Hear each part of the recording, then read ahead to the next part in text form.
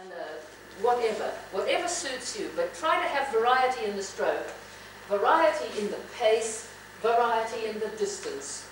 So when you're doing those supersets, that's a sort of set distance. Another day you might just say, well, I'll have a crack at that 1500. Try and find out what time it takes you, because it is interesting. If you don't know what time it takes you to do anything, you never know if you've improved. But now and again, a 1500 or a T30, that's a 30-minute swim, and you try and count how many lengths, if you can, that you've done in that time. There's various alterations, variations on the theme that you must try to adjust to suit yourself. Training, the word training is supposed to mean adaptation to stress. Now your body will adapt to whatever you subject it to within reason. Ain't a very good idea to hang yourself, but apart from that. But in order to improve, you have to continue to be making adaptations to what you had, because you'll adapt to the stress you put on it. Now if you want to adapt more, you either have to go further, or stay in for longer, or go faster, change the rest times between these chunks of work. But be continually making it a little bit difficult for yourself. Just you have to stretch it.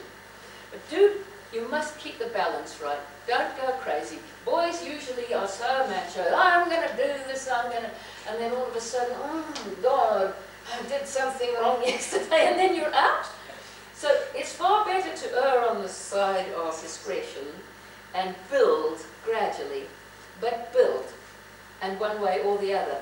And again, if you've written it down, you'll be very pleased to look back and say, gee, I don't believe, was I as bad as that? Well, anyway, I'm better now, and then you can see where you've progressed.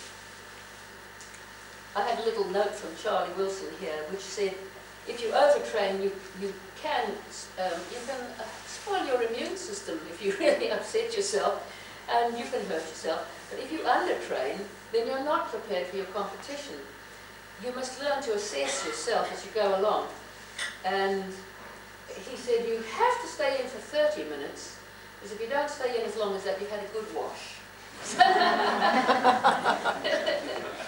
But note how you feel as you go along, and adjust accordingly, but always be looking forward to slight improvement. Now, I think you have got another little circle there. Oh, that's me time. This one is how to make a training. Hey, I'm getting quite good at this. It's a bit sideways. Now, that is the amount of time you've got. It may be an hour, you may have an hour and a quarter, whatever time you've got. About half of it should be your first choice of stroke. Now that need not be front crawl every time, because today could be your first choice stroke, front crawl. Tomorrow it could be backstroke. The next day it could be medley. But about half of your time is spent on that. This could be medley, a quarter. And this can be what we call sectional swimming. I have to be very careful in how I say it. Pulling and kicking, if you prefer it. And this can be sprints, and can include starts and or turns. But you aren't stuck with this written in stone. As I say, that could be there, and this could be all crawl. This could be, where it's only a quarter, it could be here. Or part of it could be here and part of it could be there. You can do your kicking and pulling in your main choice, or you can do it in your medley, or you can even do some sprints on kicking. It's quite a good idea, because most of us, oh, and the other thing is don't use boards. If you've got a float in front of you, as Lynn was saying, the back end is working somewhere between there and there, you're going to have a problem. If it isn't there, it'll be here. If you're doing crawl kicking, or, well, any kicking, you just put your hands in the water and you flow along. You can do nice sculling exercise, it's really good, and you don't get that stiffness, a point at which one end doesn't match the other. You can do quite a lot of kicking on your back. Excuse me, is that the children's laundry? I think so. Well, I have read certain medical opinions that have said the lower lumbar region they've had a lot of kids come into them with problems there, and they reckon it's because they were using kickboards.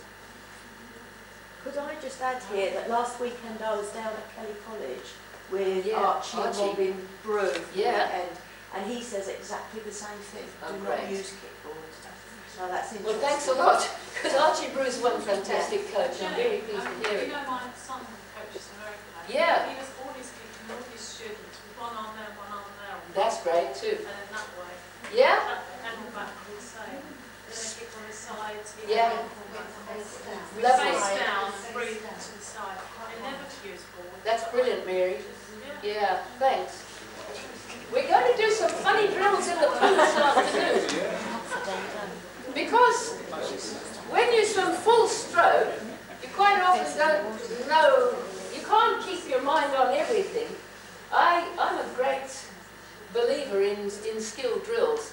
You bring down to one activity so that you can concentrate on what you're doing. And a lot of this is here because it gives you a chance to get a feel of the water, especially on backstroke. A lot of people don't know what's happening there.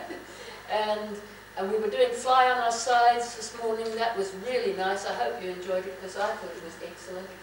And you use your body more freely when you're on your side. All those skill drills help you to think. So I hope this is understandable. It can all be swapped about.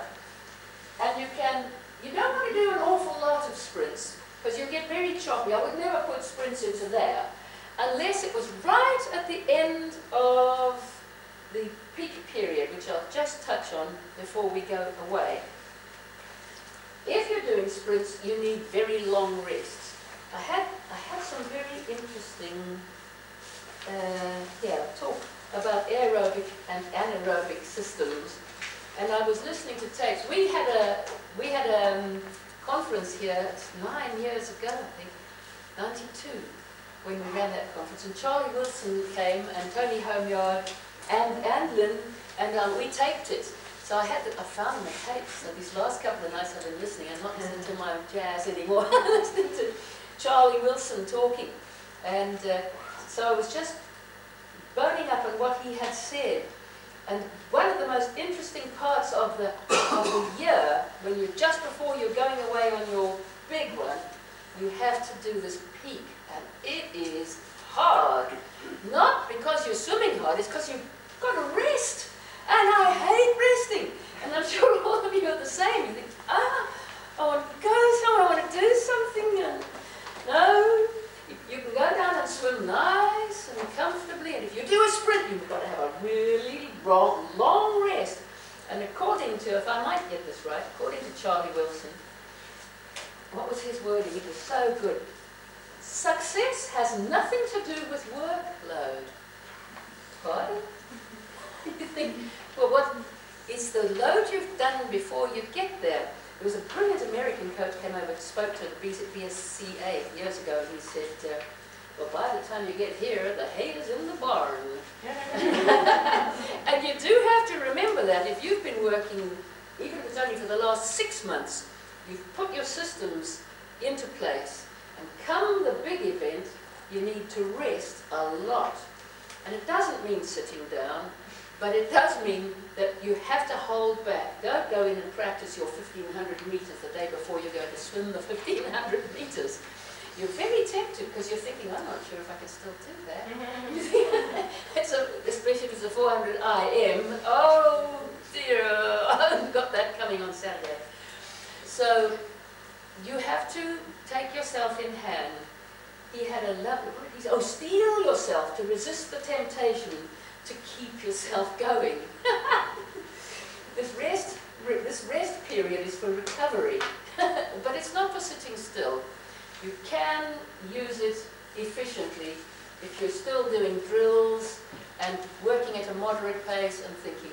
But this is the bit that matters most of all. Your starts and your turns. We so seldom spend time, we think, oh, I shouldn't waste any time on that. We've only got an hour. And if we're going to spend 10 minutes of it on dives, I mean, we've got to get out and stand there and wait for the other person. And, oh, no. I think we'll just do another 300 now. It is wrong. You can win and lose a race on the start. Everybody knows it. And it's so hard to make yourself think about it. Mainly because we don't have the facility. And you've got blocks here, jolly nice, but you've got to use them. And the other thing, of course, is turns. When you're in a chain, it's very easy to think, well, I don't know, I think he's right behind me, I'll just do a grab here and I can see what's going on. Make sure that you're far enough apart and have some care for everybody else, of course. You know, if you see you're getting a bit close to him, well, back off. Give him space to get to his turn and come back, and then you can have a go at it yourself. Faster, rather than going and think, well, I better be a bit careful here, and he might come out and hit me. These things are all quite difficult when you're in a big bunch, and very difficult if you're in with the public, and I know because I've been there. But as long as you bear it in mind, you can make the adaptations. But you do need to practice these starts and these turns. When you're warming up, just say to yourself before you start, hand on hand, stretch, hold the head in there, tummy in, butt in, all the rest of it, feet together. As you say it to yourself, you do remind yourself, and you'll do it. I swam with Linda. Remember our Linda Hewitt? She used to have fabulous turns. We did something like the swimathon together. And she said, oh, I'll swim really slowly, I'm not very well, and all that stuff.